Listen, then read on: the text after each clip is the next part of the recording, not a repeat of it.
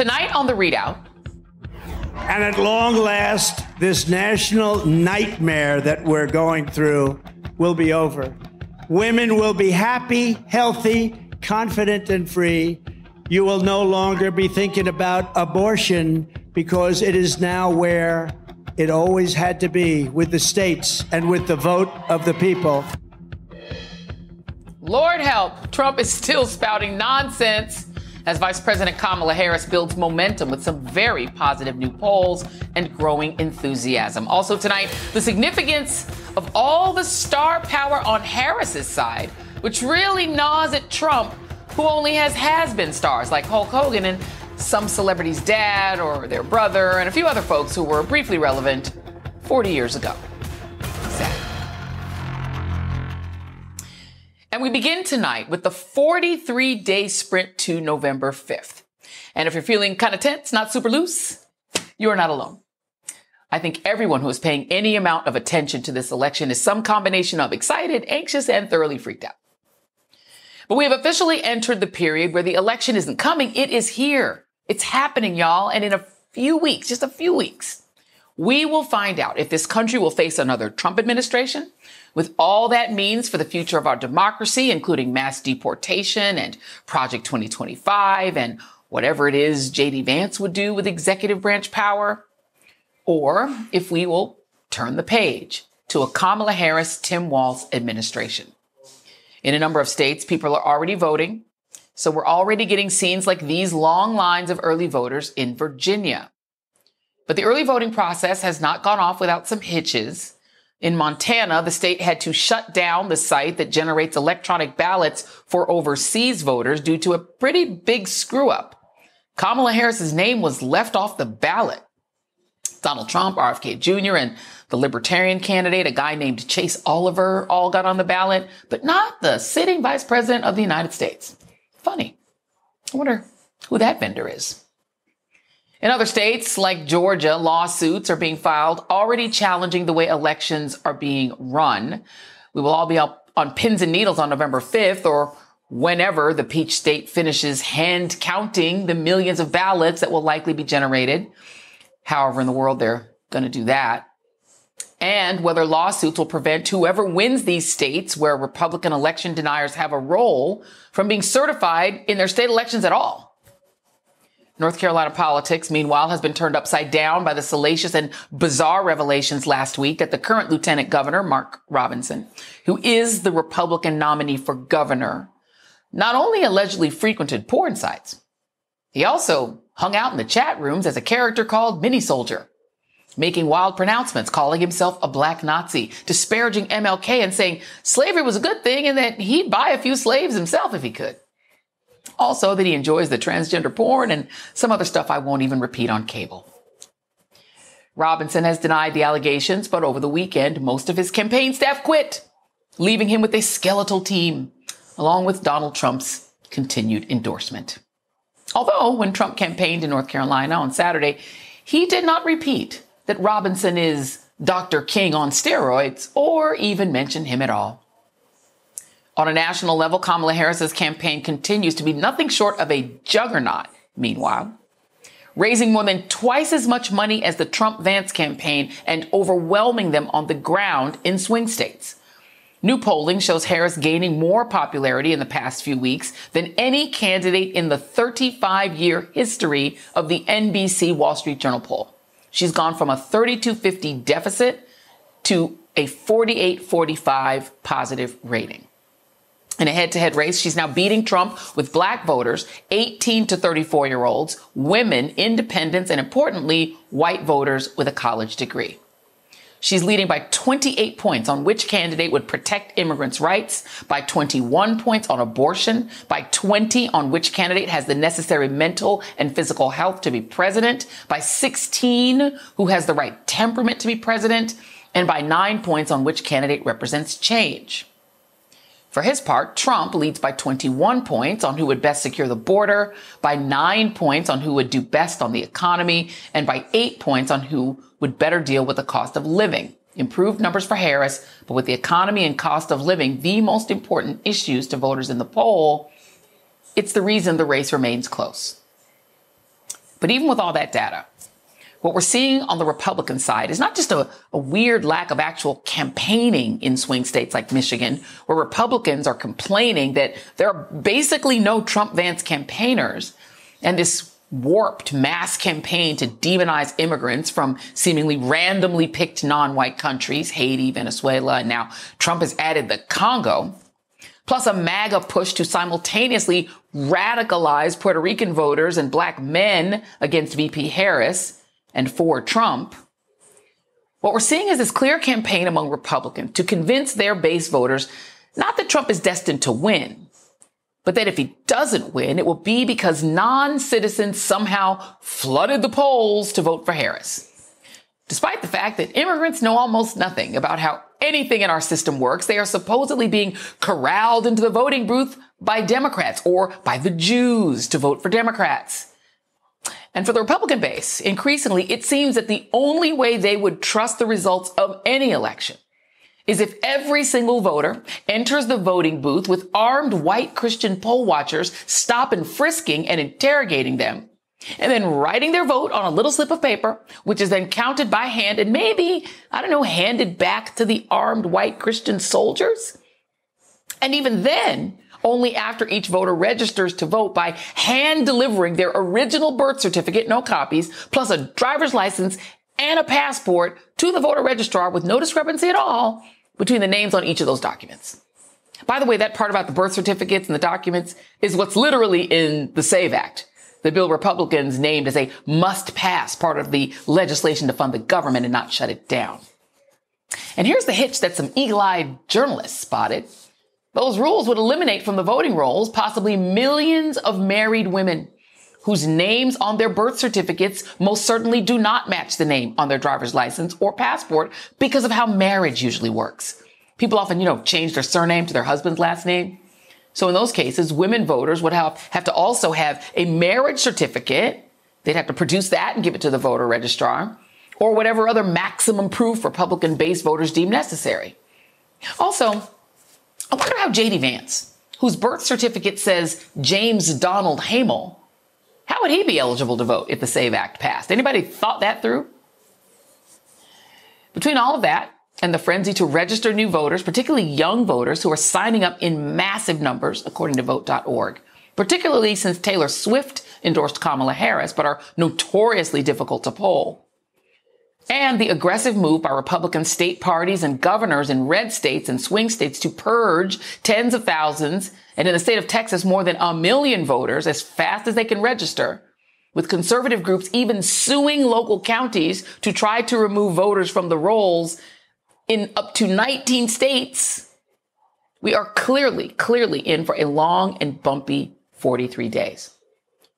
And joining me now to help disaggregate all of our emotional stress and is our terrific Monday panel, Tim Miller, writer at large for The Bulwark and host of the Bulwark podcast, Simon Rosenberg, political strategist and author of the Hopium Chronicles on Substack, and Don Calloway, Democratic strategist, founder of the National Voter Protection Action Fund and host of the Caucus Room podcast. Everybody's doing podcasts and all these wonderful things. I'm going to go right down the middle to Simon.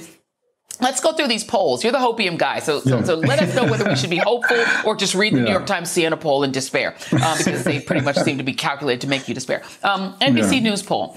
Positive views of Harris, she's now 48-45. The NBC News poll, her advantages among black voters, voters 18 to 34, women independents, and crucially white voters with a college degree by 21.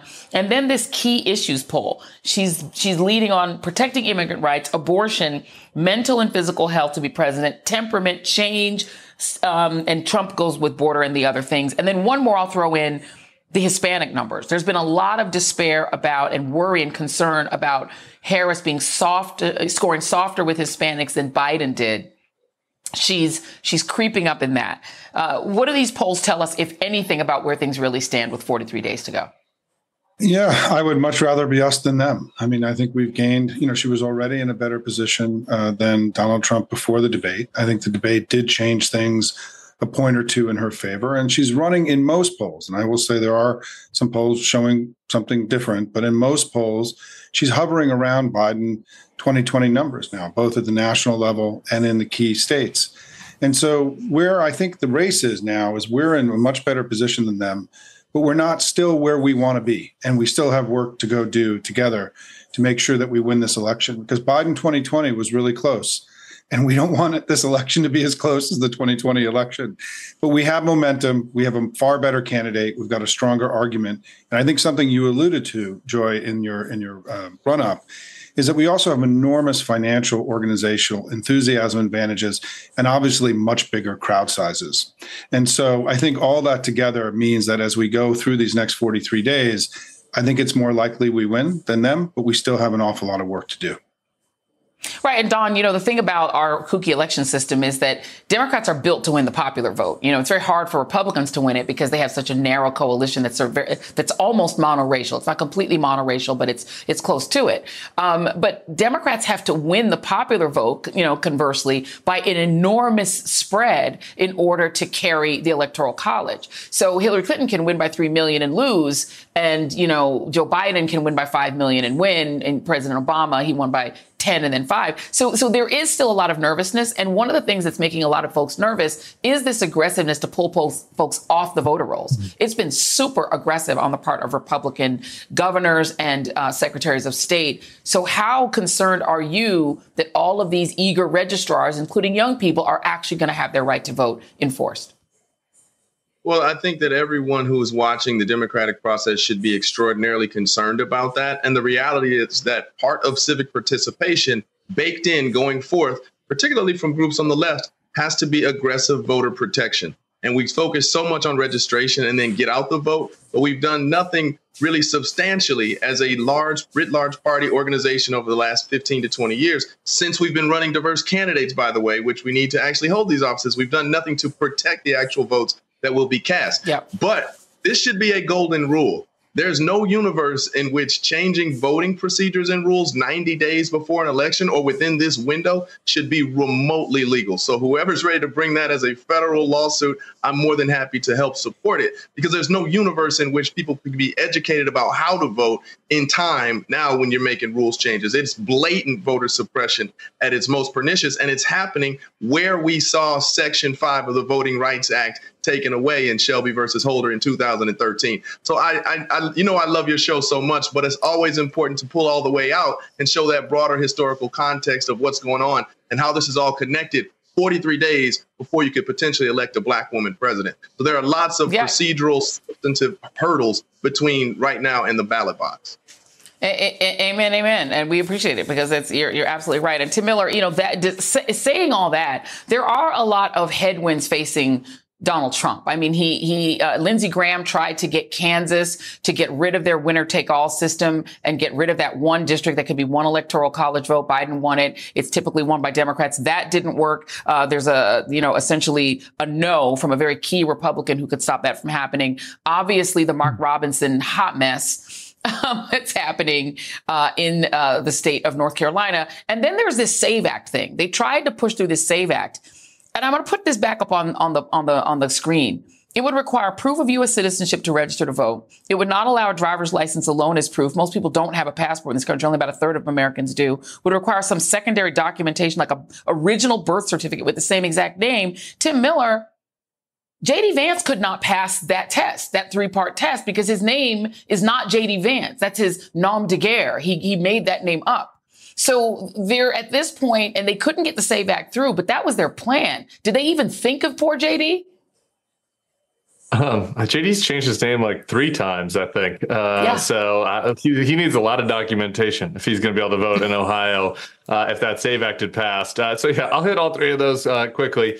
There, it took me a second. When using Mark Robinson and hot mess in the same sentence is not appropriate for cable news, Joy. So that kind of derailed my brain a little bit there for a second. It's cable. Sorry. But the SAVE Act, the good news is that Mike Johnson has folded on that, basically, right? And so luckily, Right now, the Democrats still are in charge of the Senate. That's another thing that's going to be a big question here going into the midterms. But they weren't going to be able to jam this thing through, and they've kicked it down the road. They're going to now try to shut down the government at Christmas. Yeah. Merry Christmas, everybody. That's the Republicans' plan now. So that they're trying to tie the SAVE Act to that. So I think as far as this election is concerned, that's not a problem, though down the line, that's going to be something to continue to monitor, as Don points out. As far as the other thing is concerned, Nebraska, just really quick, I think you said Kansas, but yeah, it was that Nebraska district. Nebraska. Yeah, no. Yeah, just to be clear. But and my colleague Joe Pertico at the Bulwark just talked to Deb Fischer, the Nebraska senator, who confirmed that that's dead. That's really good news for the Democrats, because that Nebraska district could be 270. It's Omaha. It's represented by a Republican, but Obama won it, Biden won it. And if Harris wins the blue wall states, Michigan, Wisconsin, Pennsylvania, that only gets you to 269. And that would throw the election to the House unless you win that Nebraska district. So that is huge that the Republicans were not able to do any late game dirty tricks in Nebraska. Yeah, absolutely. And so, I mean, one of the keys for Democrats to win those 3 states is women. And you and I have had a lot of this conversation about how critical the abortion issue has been. Harris leading among college-educated white women is actually a pretty big deal. Donald Trump's reaction to that is to say, no. Women will be happy, healthy, and confident and free under his presidency. It's all good. How solid do you think the vote of college-educated white women is for Harris? Because traditionally, it is still a Republican vote. Who do you want to grab that, Joy? You want me to take that? You, Simon. Sorry. Okay. Sorry. Okay. Yeah. Listen, it's, one of the most remarkable things I think about this current moment in the abortion debate is Donald Trump has this thing he says, which he thinks we all believe when he says it, which is, I've put the vote back in the states where it belongs. But what he did by putting the vote back in the states where it belongs is he took it away from women and their doctors and gave it to Republican politicians. And it's really in some ways one of the most incredible things that he says for how just openly and incredibly dishonest it is and how pernicious it is. Look, listen, they're in a lot of trouble. I mean, we've got ballot initiatives in a lot of these battleground states. We've got the ballot initiative down in Florida. Women are fired up in this election. The voter reg surge that you've talked about is coming mostly from women. The intensity that we're seeing in the Democratic coalition is being driven to a great degree by the women of our broad coalition. I think that every election since Dobbs we've overperformed expectations. They've underperformed expectations. We've had this heightened sense of the gravity of the election in front of us. That is still the case. I think that's going to be the case in this election too. And I think, these numbers are very encouraging. And I think that, for example, in the New York Times poll today, they have, the voter intensity with women and registration numbers, they have similar to 2020. And that's just not going to be the case in this election. So I feel good about where we are. But as I said earlier, we still have a lot of work in front of us. Rapid fire. We're out of time. Don Calloway, will there be another debate? Trump still seems to be iffy on it. I would like to see it, but I don't think it's going to happen. I'd like to see it happen at Virginia State, the black school that got one first time around and was denied the opportunity this year. But it doesn't look like it's going to come together in this short window. Tim Miller, will he have the courage to do it? I kept saying yes, and I'm starting to lose my confidence on that. I just want are you really not man enough to go up against her again? Eventually I thought his ego would get in the way, but he might be so delusional and kind of convinced himself that he won that maybe he doesn't do it. Maybe he should tap in Mark Robinson and let him do it for him. How about that? Tim Miller, Simon Rosenberg, Don Calloway. Mark would probably do it. Thank you all very much. Coming up, a deeper look into undecided voters and what it will take for them to actually pick a side and vote. We are now 6 weeks away from Election Day, and people are already voting in states across the country. But a lot of voters remain undecided about a vote for Vice President Kamala Harris or Donald Trump, who I will remind you is running for the 3rd time and has incited a coup and gotten convicted of 34 felonies since his last run for president. Maybe some of these folks are truly undecided voters.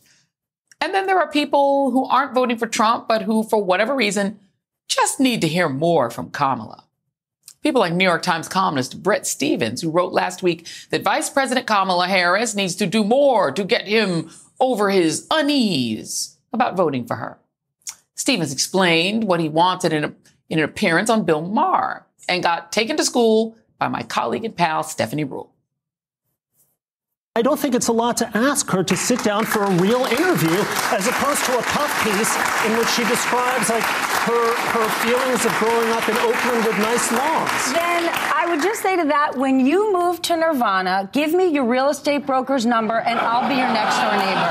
We don't live there.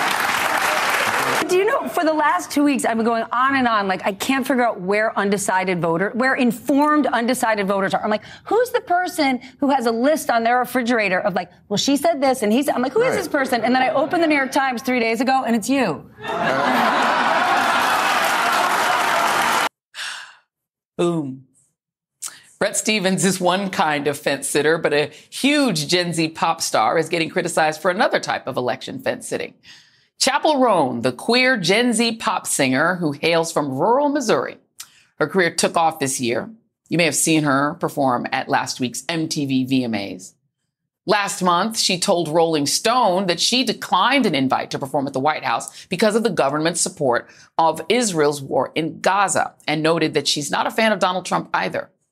In an interview with The Guardian, she said, quote, I have so many issues with our government in every way. There are so many things that I would want to change, so I don't feel pressure to endorse someone.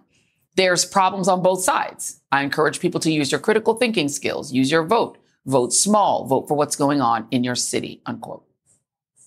Not surprisingly, that literal both sides from an ardent fan and defender of drag performers hasn't gone over well with some of Roan's Gen Z and LGBTQ fans. Organizer Olivia Giuliana posted on X, pretty sure there's only one side painting drag queens out to be pedophiles and trying to outlaw gay marriage and trans people existing. Worst kind of political opinion indifference. But Chappell Roan's comments aren't nearly as head-scratching as what one of Gen X's biggest music stars had to say about Vice President Harris. Spoiler alert, her name is Janet. Miss Jackson, if you're nasty. That's coming up.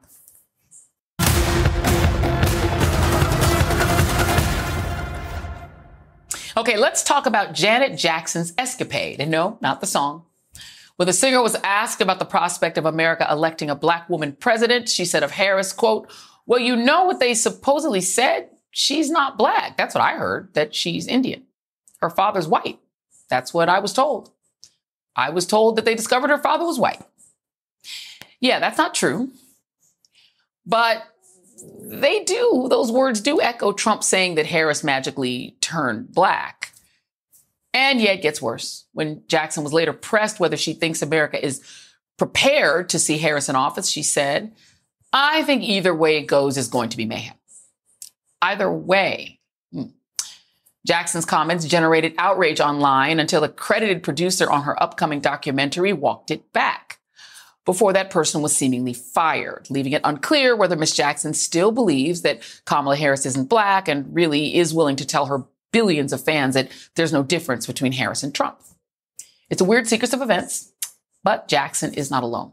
There's a host of celebrities who have made bizarre comments in actual support of Trump, who has long depended on endorsements from celebrities and Manoverse influencers, mostly because reputable experts and political figures have largely abandoned him. Still, the reality is that all campaigns want celebrity endorsements. Analysis from Harvard University's Ash Center shows it works. And it's, quote, incredibly powerful when centered around calls to action like registering voters or poll worker signups. And it is worth noting for those counting, when it comes to celebrities, VP Harris has a massive list. And it's really A-list, up to and including Oprah, who might be the biggest endorsement get of all. Trump, on the other hand, has a C-list, although he does have the parents of some A-listers to keep Hulk Hogan and Kid Rock company. Joining me now is Alencia Johnson, former senior advisor to the 2020 Biden-Harris campaign and author of Flip the Script, the Everyday Disruptor's Guide to Finding Courage and Making Change. I love that idea. I love that book idea. Alencia, thanks for being here. Let's start with, I want to go back to Janet Jackson because I originally didn't want to really do this story because I'm really not trying to embarrass Janet Jackson. I'm a big fan of hers. I grew up listening to her. But I think about the power of her. I was just at Essence Fest this year. She performed. Her fan base is massively Black women. Black women all around the world are her core base. And if she is this subject to misinformation and disinformation, I feel like she actually does have the power to spread that disinformation and misinformation. And that winds up disempowering Black voters, Black women voters in particular. What do you make of it? Well, look, we know that disinformation and misinformation spreads rampant in Black communities. And the way in which we engage them is actually through a lot of culture mechanisms. Not everybody is, well, I like to think everybody's watching us, Joy, but a lot of people aren't watching cable news in the way that we think they are to get some of their political messaging. And as you mentioned, Janet Jackson has a huge fan base. Look, I was a Janet Jackson fan before I was a Beyonce Beehive member, right? She also has talked about racism and sexism and discrimination in her music. I mean, all of the Jacksons have, right? And so I think it is great for us to talk about it because people are a little bit disappointed. And this is an example of, to your point, how fast this information spreads rampant and how it's so important for us to combat it everywhere, especially in the digital space where pop culture and entertainment spreads a lot faster than truth and news.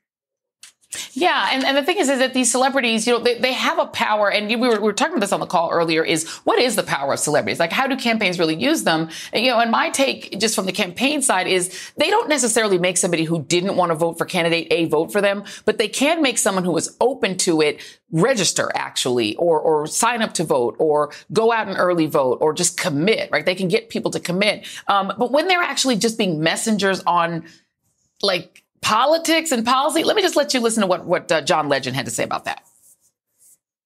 I think fans and audiences should be careful about wanting us to weigh in on everything because honestly, no, the depth and the breadth of understanding necessary to contribute meaningfully to the conversation is actually just not there for most artists. And you can't really blame them. This is not what they do every day, you know? They're musicians, they're actors, they're in the public eye, and you want them to use that platform for good, but also you want them to do it with a sense of understanding and knowledge and wisdom and connection to activists and organizers and experts. And everybody's just not able to do that. Alencia, you're actually teaching a course on this. How do we get that balance right in politics? Yeah, look, my first actual political job was doing surrogate communications work for Obama's reelection campaign, working with a lot of celebrities to refine their messaging. Because what we find is that oftentimes it's not the message, it's the messenger that will, to your point, get voters from the couch to the ballot box or get people who are going to vote to actually start organizing and mobilizing. And I agree somewhat with what John Legend has said. And what I have found in working with the entertainment industry and a lot of my jobs is that celebrities, yes, they're artists, but they are also people first, right? There are issues that they care about, whether it's reproductive rights, racial justice, and a lot of times, particularly marginalized voices, will use their art as a form of protest and amplifying the message. If we look at last year, Hip Hop 50, hip hop was birthed out of a protest movement, from Fight the Power to F the Police to UNITY to all of the things that Meg Thee Stallion and Lotto have said about these abortion restrictions. They are using their art as a form of not only protest and education, but galvanizing. And the other thing I'll say, too, Taylor Swift endorsed the night of the debate. Well, Vote.org saw almost 30,000 voter registrations within 24 hours of that endorsement. Yeah. That is the power of celebrity. So they're not helping people decide on who they're going to vote for. They're helping people decide that they are actually going to vote. Yeah, it's interesting because, we didn't get a chance to talk about it, but there's the risk in it, too. I mean, Nikki Jim getting said about him, she's hot by Donald Trump is and he's now getting just pilloried by his fans. But meanwhile, on the Democratic side, they're waiting on Bad Bunny. They're come through Bad Bunny because it can really help us with Latino voters. So everybody wants the celebrities and they do help in certain ways. Alencia Johnson, thank you so much. Coming up, fears of a wider war as tensions rise in the Middle East. Sunday, an MSNBC special presentation, Black Women in America. MSNBC's Simone Sanders Townsend and Melissa Murray offer an in-depth look at the unique power Black women hold in this year's election and what candidates can do to earn their votes. We have to let our voices be heard so that the system can work for us. It's a time of opportunity, but also of hope. Black Women in America, Sunday at 9 p.m. Eastern on MSNBC and streaming on Peacock. What's causing the rise in book banning? On my podcast, Belshi Banned Book Club, I speak with authors of banned books to try and find out. Season 2 of Belshi Banned Book Club. Listen now. Israeli airstrikes have killed nearly 500 people in Lebanon as thousands flee the south of the country near the border with Israel.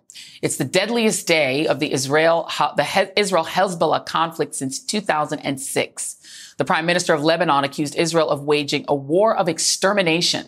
Israel's defense minister said they would keep up the strikes until they achieve one of their war goals, which is returning evacuated Israelis safely to their homes. Last Tuesday, hundreds of pagers distributed by Hezbollah to members and associates in Lebanon and Syria exploded, killing at least 12 people, which included children. The shocking move, which raised the question of the safety and hackability of cell phone technology itself, left 3,000 people maimed and wounded. The following day, thousands of two-way radios exploded, killing 20 people and wounding another 450 people. Israel did not confirm or deny any role in the explosions, but according to the New York Times, a dozen current and former defense officials confirmed that the Israelis were behind it. Joining me now is Ronen Bergman, staff writer for the New York Times Magazine and author of an exceptional Times investigation detailing how violence and terrorism by Jewish ultranationalists has gone unpunished and enabled the growth of an extremist movement that now threatens the country itself. Mr. Bergman, it is such an honor. Thank you so much for being here. I listened to your interview on the New York Times, thank you, on the Daily podcast and eagerly read through your piece. It's phenomenal. But you also have done some great reporting on these cell phone explosions, which to me were a shocking escalation in the tactics that the Israeli government is willing to use. Talk about that, because this feels like something very, very new, and I'm not sure it's not a war crime. Well, I'll leave the definition to someone else, but let me just put a few things in context. First of all, Hamas has attacked Israel on October 7, and this is a war, and Israel has retaliated with a very aggressive invasion into Gaza shortly afterwards, and this war has been going on. Now, how is that connected to the north? It's connected because on the 8th, this is happening in the south of Israel, on the 8th of October last year, Secretary General of Hezbollah, Hassan Nasrallah, Hezbollah is the most powerful militant force in Lebanon, launched a war on Israel as a solidarity with the Palestinian people and Hamas. And Secretary General Nasrallah has promised, has obliged, has tied himself part of what is called the resistant front with Iran, with the Hamas, Palestinian Islamic Jihad. He has made the promise to Hamas that he will not stop the fire. He will not stop attacking Israel until Israel doesn't stop its war with Hamas. That war has been going on, and Prime Minister Netanyahu has been refusing to stop that war until Israel eradicate Hamas, and this is also why we don't see the hostages being free. Now, what is Israel trying to do now is basically to force Hassan Nasrallah, to force Hezbollah to stand down and also agree to evacuate backwards from the border following a United Nations order from almost 20 years ago, 1701, allowing, as you said before, allowing some 100,000 Israeli refugees that had to evacuate their homes in the northern border of Israel to go back. And do all of that, forcing Hezbollah to do all of that without ending the war, without Israel ending the war in the south. And Israel has been accelerating more and more aggressive moves against Hezbollah ever since. And the first was to explode those pagers. The pagers were a means of communication. I'm not sure that all of the new audience of your show know what pagers are, maybe now, but this is something that was used in the 90s just to receive information. Yeah. This was the main core. This was the issue. This was the advantage from the point of view of safety. It's only receive information. It does not send information. And in Hezbollah, they thought this would be much safer because they believed Israel is hacking every phone. And Israel was able not to intercept the chain of supply, but Israel Israel intelligence. According to many of our sources in the New York Times, in the story I did with Shira Frankel, my colleague, they became the chain of command, the chain of supply. They manufacture, using front companies, they manufacture the devices, supplying some 4,500 of them to Hezbollah, and exploded that, as you said, last Tuesday. We have very little time, but I wanted to get to some of your other reporting, because this, to me, it speaks to a sort of escalation and a kind of search for like endless war. Talk very briefly, if you could, about what's happening in the West Bank, because there are extremists there that seem to also now kind of run the government, and they do seem to not feel they have any limits on what they're able to do. This government, Prime Minister Netanyahu, in order to become the Prime Minister back 2 years ago, has tied himself to an extreme ultra-right coalition.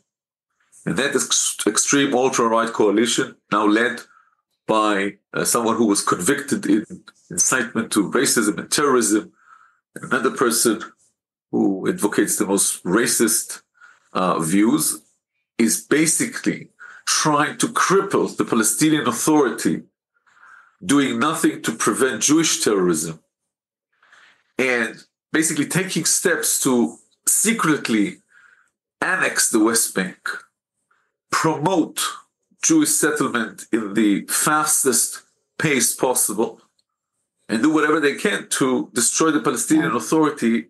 And all of these have only one. This is the parts of a recipe that would lead to only one thing, which is the explosion of the West Bank, third Intifada, a new front for Israel, and an endless war, as you said.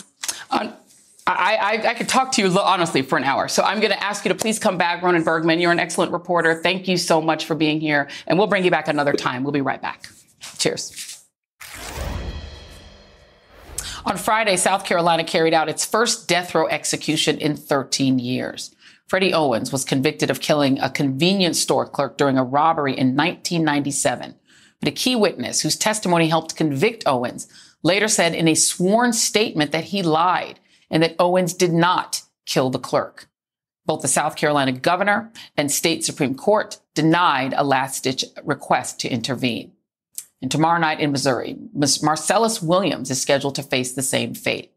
After hearing arguments earlier today, the Missouri Supreme Court ordered the state to carry out Williams' execution, even as several questions are still being raised about his conviction in a 1998 murder, including from a St. Louis prosecutor. Attorneys for Williams still have an appeal before the U.S. Supreme Court. And joining me now is Tricia Rojo Bushnell, Executive Director at the Midwest Innocence Project and an attorney for Marcellus Williams. Ms. Bushnell, thank you so much for being here. I'll first ask, how is Mr. Williams doing? How is he holding up? And how is his family? And what is the status of his request for clemency? Yes, I mean, it's an incredibly difficult time, as you can imagine, both preparing for what we all hope won't happen, but also still trying to have hope. I mean, this is actually the third time that Mr. Williams has been in this position, and his execution has been stayed twice before. At this moment in time, you asked about executive clemency. We did find out earlier today that Governor Parson has declined to extend any clemency. So at this moment, we're still litigating. We have 2 cases pending between the U.S. Supreme Court and are still considering any other options. I will note that the family of the victim defines closure, they said, as Marcellus being allowed to live. So Ms. Gale's family did support the request. Pearson, the governor, has not granted clemency to anyone facing execution in 6 years, and 11 people have been executed in Missouri during that time. This would be the 3rd execution this year, the 100th since the state of Missouri resumed executions in 1989. The Supreme Court, it only very rarely grants clemency. This is not a court that is defined by mercy. How hopeful are you that this conservative, ultra-conservative Supreme Court would do so in this case? Well, this is an extraordinary case. This isn't just a request to a court to step in. This is a request from a prosecutor himself. So the very office that secured Mr. Williams' conviction and his death sentence now concedes that his trial was unfair, that it was marred by racial discrimination, and that there was other procedures that the prosecutor shouldn't have taken that contaminated the evidence. That's an extraordinary measure. And I think when we're thinking here where we have a prosecutor who wants this conviction overturned, who filed a motion to overturn this conviction, a victim's family who doesn't want an execution to go forward, surely we have to believe that we have a criminal legal system that would satisfy that would come to a just result. And honestly, we have seen those stays granted before. This is not much different than the case of Mr. Richard Glossip in Oklahoma, whose execution, who the U.S. Supreme Court granted review in his case because the Oklahoma Attorney General agreed that there was constitutional error in his case that the lower courts didn't consider. So we're in that same place where, it's an extraordinary time to have the prosecutor here conceding error, and that's what we're asking the courts to review.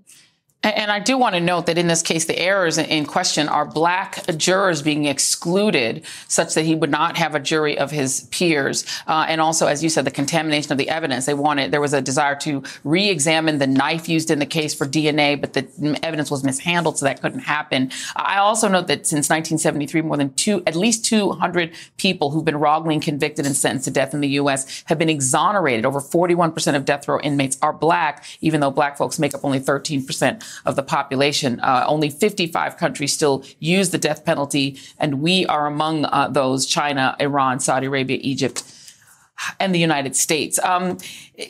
This feels like a case in which the governor is hard-hearted in this instance. Has there been any explanation to Mr. Marcel's family as to why the governor does not believe he needs clemency or deserves it?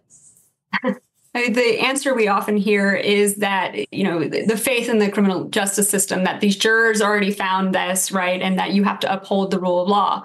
But what we know in a case, especially like this, not only does the prosecutor support this, not only does the victim family support stopping an execution, the jurors themselves who were on this trial, when presented with the new evidence, also don't want an execution to go forward. So it's really just an extraordinary time when individuals, when faced with the new evidence, when faced with the errors that the system has committed, everyone wants to fix this, except, it appears, the Attorney General in the state of Missouri.